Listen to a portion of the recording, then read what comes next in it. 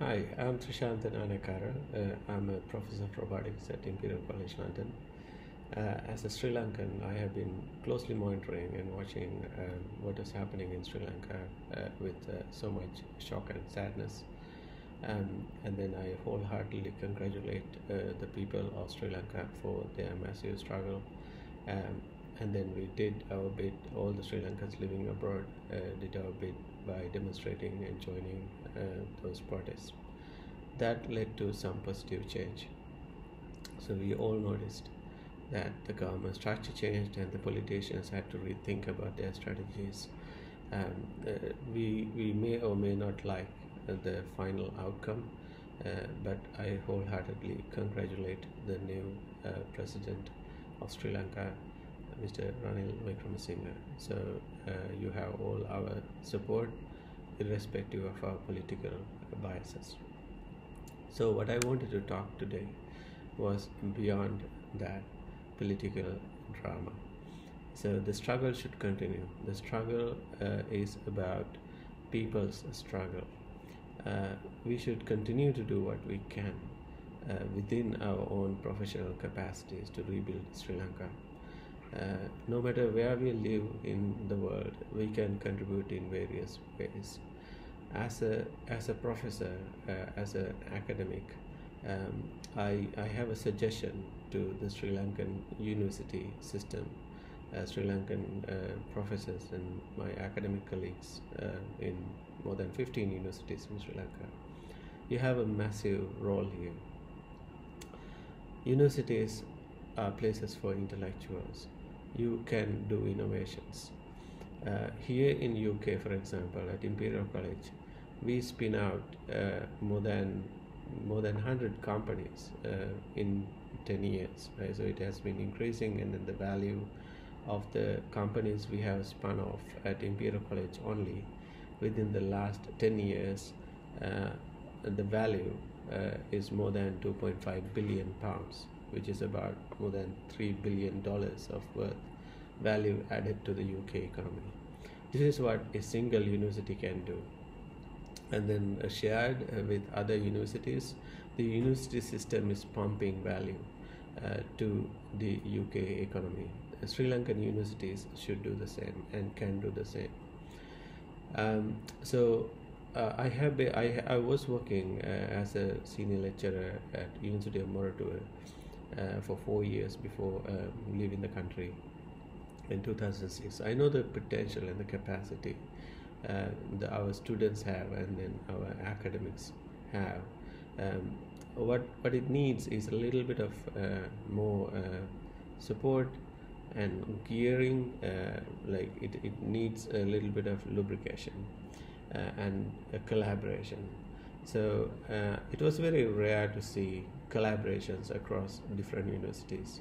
To go beyond our individual capacities, we have to collaborate in teams and then go for bigger goals, right? For example, University of Moratuwa is really good at engineering, and then there are other universities that are really good in agriculture or medicine or law and maybe chemistry, things like that. So these universities should come together and then share their expertise and pool their expertise to think about what they can do to add value to the country's resources. So Sri Lanka is surrounded by shallow waters, right? There's a lot of marine resources you can tap into. At least underwater tourism, let's say, marine tourism can be promoted. If you, for example, coming from a robotics background, right? So if you use shallow water robotic cameras, for example, and then promote nice, beautiful tropical sceneries, and then even develop apps where people can just log in to these cameras and then watch tropical underwater sceneries live, or even interact with them, drive these cameras and then pay some subscription fee. Just imagine, if millions and millions of people subscribe to these kind of apps, Sri Lanka will get money, like remote tourism money, right? And then seaweed, for example, like think about adding value to the seaweeds and other marine resources. So that is just one, right? So the mechanism would be, my guess is that you have your final year students, right? So they have to do a project to graduate. You can release them rather than the academics choosing their projects and titles for them.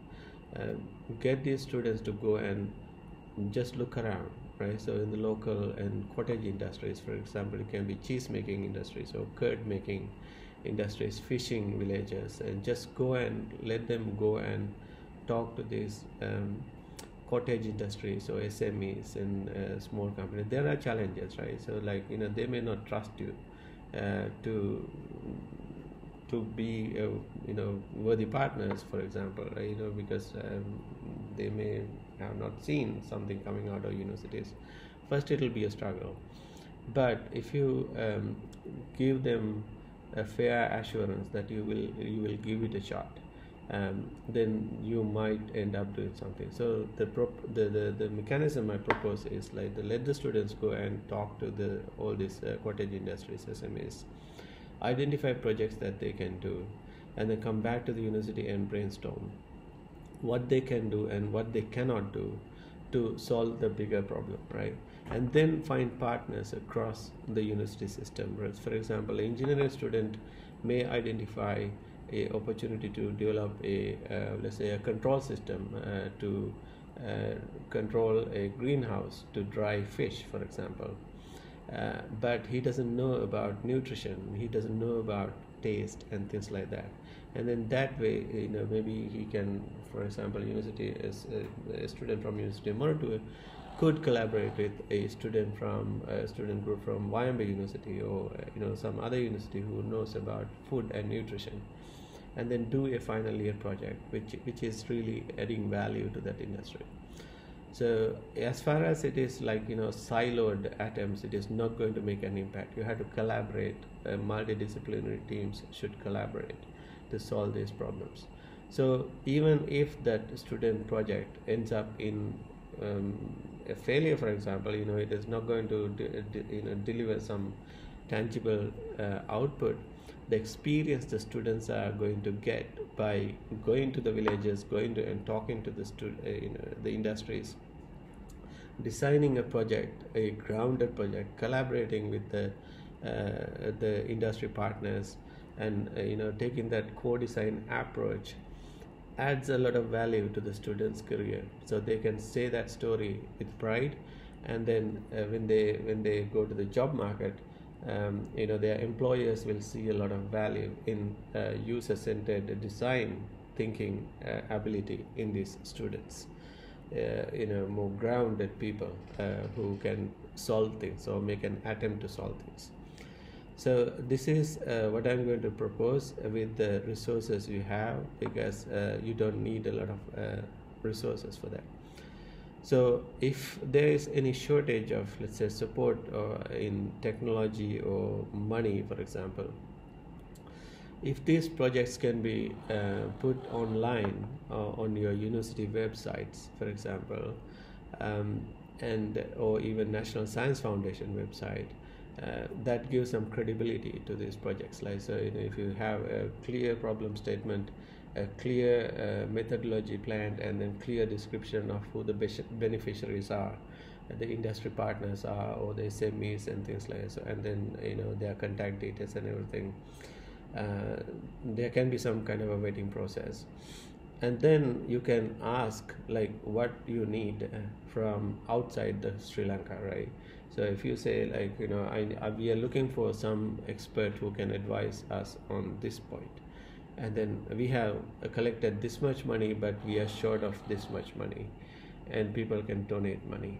So this is where all the Sri Lankans living outside abroad can come into the scene and then help. Not even Sri Lankans, like some others friends of Sri Lanka will just jump in if you go halfway through and then take the challenge. So, and then these things can develop to more refined masters projects or even PhD projects in the future, and then these things will continue to add value to the country's economy. So this is how the struggle should continue beyond a political struggle. So, people should take responsibility to rebuild Sri Lanka. It is not just please don't leave it to only politicians. Politicians can do something, but it is there is a limitation for that. We should take responsibility, and we should continue the struggle. Continue the same spirit of fighting and rebuild Sri Lanka. We can do it together if you show willpower, and then I'm sure Sri Lankans will show that willpower. And once again, I should congratulate all the Sri Lankans who fought and who made a difference, and then all Sri Lankans, irrespective of all this political divisions. And I have my own political views, and irrespective of political divisions, will support the new president of Sri Lanka to stabilize the country. So Mr. Ranil Wickremesinghe should be reassured that we will do whatever possible from outside Sri Lanka to help you to rebuild Sri Lanka. Focus on your the human rights, the political will to make a difference, and rebuild international relations. Don't isolate Sri Lanka from the rest of the world. Show that Sri Lanka is a credible country and a country with high moral grounds and values that is worthy of support. Please don't make the mistakes that predecessors did. Don't make divisions among Sinhalese, Muslims and Tamils. Unite Sri Lanka. We are all the sons and daughters of Sri Lanka. Never make that mistake of division and doing politics along ethnic or religious lines. If you do, we will come after you. We will do the same and then send you home. But I hope you will not. Thank you very much.